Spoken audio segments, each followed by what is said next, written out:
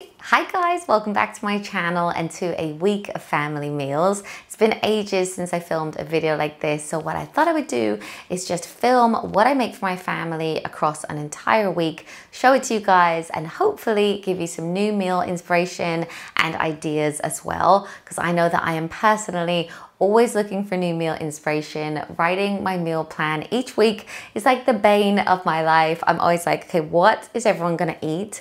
What is actually gonna be healthy and quick as well? This is a typical week for us. So we've got school, clubs, work, the usual kind of thing. So I hope you really enjoy this video. If you do, give it a big like and subscribe if you're new. And I'm also really excited because this week I'm trying out some new Disney themed recipes from Ocado. They've teamed up to make these like Disney themed like meal bundles, and it's really clever. So I've ordered 3 of them, but if you go onto their website, you can see which ones they have. They've got a Moana themed recipe, a Disney Cars themed one, 101 Dalmatians. They've even got a Frozen one, an Aladdin one. Like there's a bunch on there, and you can actually look at the characters, look at what the meal includes, and then if you like the look of it, you can actually just add the whole bundle to your shop and it will just arrive with your groceries, will be delivered to your door, and it will also come with a recipe card that you can follow. So you can actually keep it for future if you want to make it again,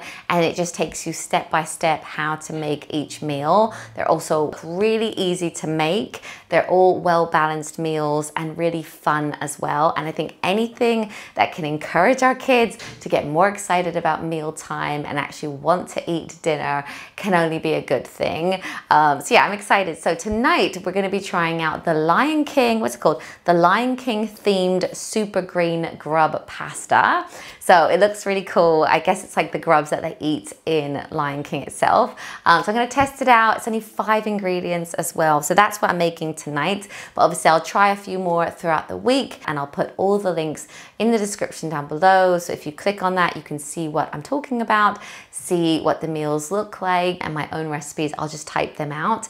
And I should also mention that we're still in our temporary kitchen. We're currently doing renovations, which you may know, and I should have my brand new kitchen in like 2 weeks or so, all being well. Yeah, anyway, let's get started with my week of family meals. Okay, so this is the recipe card for the Lion King green grub pasta. I really liked how easy this one was to make. It only took about 20 minutes or so, and it's just 5 ingredients, 6 simple steps on the back of the recipe card, and even my older children could actually follow the instructions. It was really tasty. It reminded me of like a pesto pasta type recipe.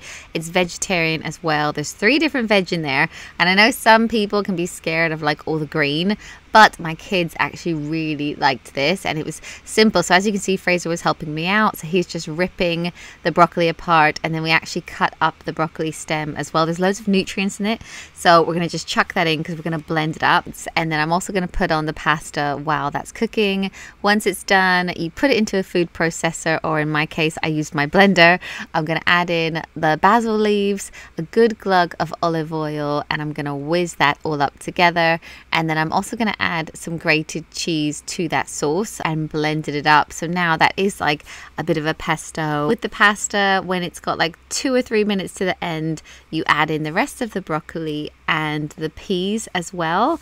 So yeah, that's the sauce, and that's the pasta and veg all strained once it's all cooked. And then yeah, you basically just stir in that veggie kind of pesto sauce, and then a good squeeze of the lemon as well, and then I'm adding in the grated cheese, and that is pretty much it. Super quick to make. It's really Moorish as well. The cheese really adds to the flavor, and it's just so simple and filling. A great one on the nights that my kids have football or gymnastics. I kind of want to like fill them up with pasta. I think a lot of kids do like pasta and like this kind of pesto pasta. Even if they take out the chunks of broccoli, like they're still getting it in the sauce itself. So yeah, we really liked this one. So I just put Jackson's dinner down in front of him, and he said, "It does look like bugs. We've never had this pasta before, have we?" That one was really, really good, really quick to make, veggie as well, and I'm actually gonna have seconds. It's so tasty. The cheese and the basil, like you don't even notice the broccoli at all in the sauce. So yeah, all in all, that's a winner. The big boys are at football training, so I've actually saved them a plate to have when they get back. Hi guys, so it's a new day now, and it's only about 4:15, but the kids have got home from school and they're eating so many snacks. I'm just gonna get on and make dinner straight away. And tonight I'm making a very easy staple dinner. You may have even seen this one on my channel before. I included this recipe in my fussy eater meals because it's great if you have a fussy eater.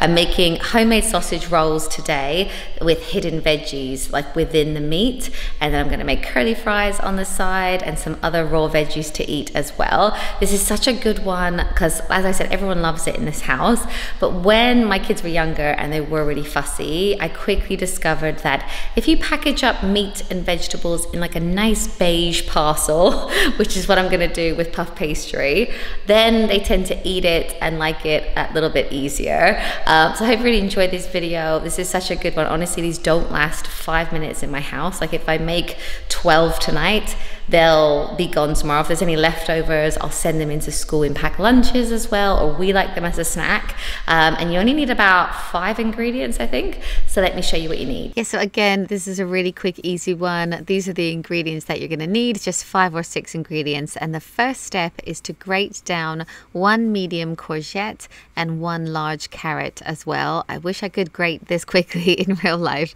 But anyway, once it's all grated, you're then going to put it into a frying pan with a little bit of oil and also some garlic. You can use fresh, or I'm using my garlic paste again.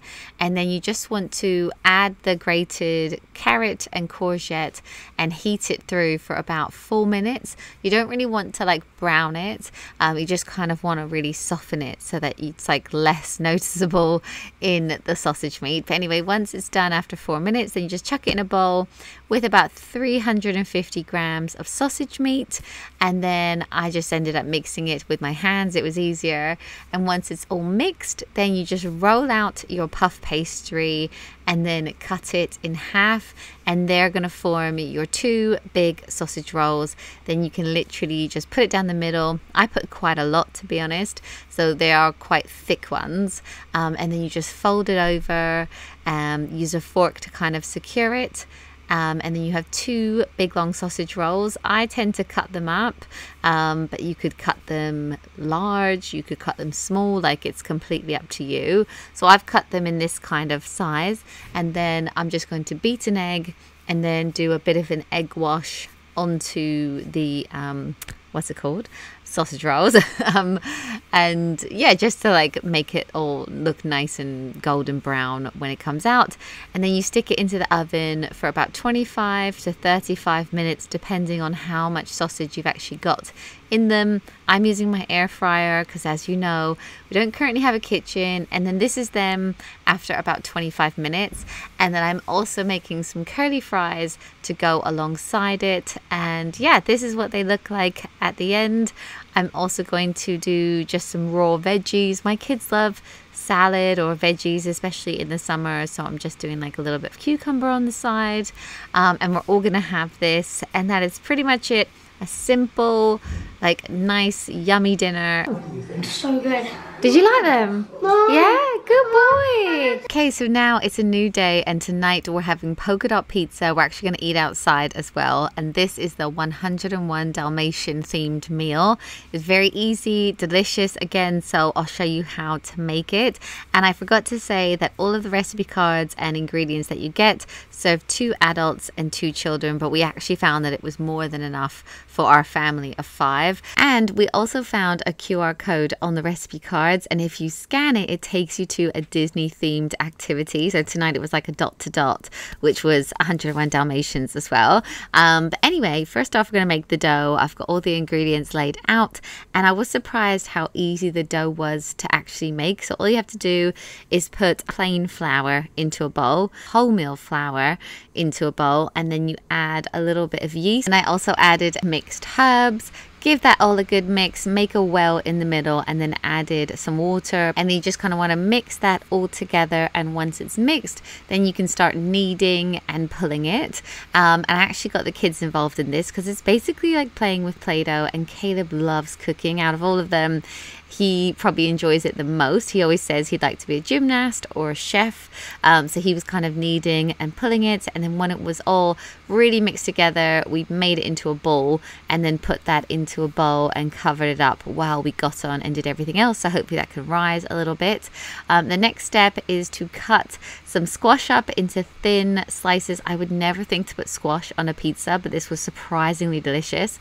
And once it's sliced, you actually put it into the oven. While that was cooking, I cut up what will be the Dalmatian spots, the olives, and then I'm going to mix the topping up. So it's basically ricotta cheese and some grated cheese as well. This is how much the dough rised in just about 15 minutes or so. It really did grow. And then you actually want to split it up into half, so you can make 2 big pizzas, or what we actually did was make 3 because each child wanted to make their own. So I'm rolling it out. Can't find my rolling pin, so I'm using our granola container because our kitchen is just upside down, but it worked pretty good. And then Caleb was first up to make his pizza, so he's just adding on the ricotta cheese mix as a topping.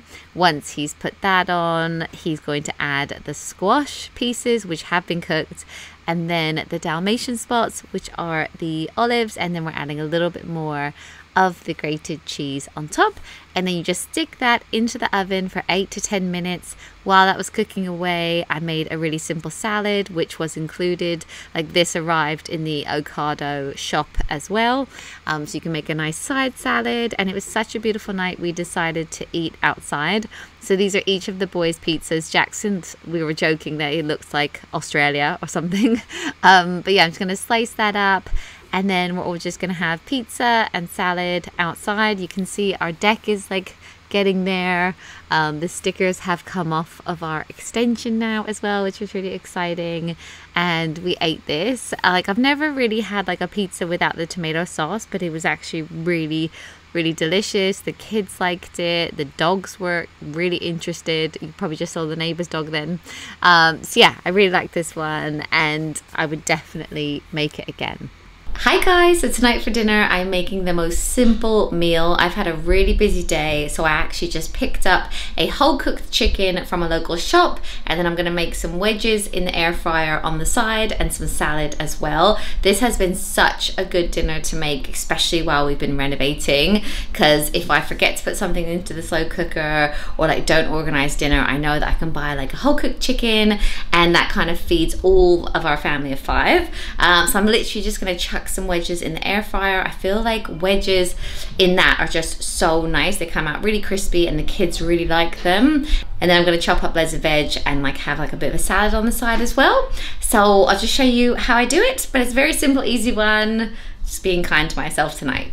Okay, so to make the wedges, it couldn't be simpler. I'm literally going to cut some potatoes into like wedge shapes and then stick that into a bowl. I'm going to season it, use some olive oil. You can also add some smoked paprika, or I've actually got like this like wedge seasoning, so I'm going to put some of that onto it and then stick that into the air fryer. There's actually a chip setting, which is great because it tells you halfway through when to like give it a shake and stuff. So yeah, so that's in, and then all like I'm going to do while that is actually cooking is make a simple salad again, and then cut up the chicken and have it all ready so that when the wedges are done, all I have to do is kind of like put them out. But yeah, in my salad, all that's going in is cucumber, red pepper, and salad itself. The boys will eat salad. They've started to like salad dressings and get a bit more into the actual lettuce itself, which is a real breakthrough. And yeah, and then this is the roast chicken that I bought. It will just about feed our whole family of 5, and I give Kiki any of the offcuts as well. And yeah, I'm just going to put the wedges out, and that is pretty much dinner. We're all going to sit down. Please excuse our front living room. It doesn't actually look too bad here actually, but as you know, we're kind of living in like this one room. I think Matt was actually getting home later tonight, so I've just like saved him a plate. So yeah, that is tonight's dinner. A nice, quick, easy one. Perfect if you're renovating as well. Okay, so it's a new night, and tonight I'm making the traffic light burgers. This is the Disney Cars themed meal, and again, it's vegetarian. I actually noticed that a lot of the Disney themed meals on Ocado were actually vegetarian, which was great because it makes my life easier. We're still trying to eat veggie 3 to 4 nights a week, so it was really easy that I could kind of just add those and that is all done. This meal as well is actually 4 of your 5 a day, so this is everything that you're going to need. First up, you want to take sweet potatoes and prick them and then put them into the microwave till they're soft. And while they were cooking away, I actually drained and rinsed chickpeas, and then I'm also going to peel and chop up sweet potatoes into kind of like chip shapes because we're going to make sweet potato fries to go on the side of this. So I'm just going to cut them up, then add some olive oil to them. You can also add some smoked paprika as well, and then something I've never actually used or thought about before, but was in this recipe, is to add like fajita seasoning. You do want to save some of the sachet for the burgers themselves, and it did give it a really nice flavor. So I'm just going to chuck those into the air fryer, let them cook as normal, and then while they are, I'm going to make the actual burgers themselves. So once the sweet potatoes are really soft that were in the microwave, I'm just going to take out the contents, put them into a bowl, add the chickpeas as well, and then some more fajita seasoning. I'm just going to mush it up. You could use a fork. I'm actually using a potato masher, but you just kind of want to make it a really good mix like that. Then pat it down, and you can actually cut it into like 4, so that will make 4 good sized burgers.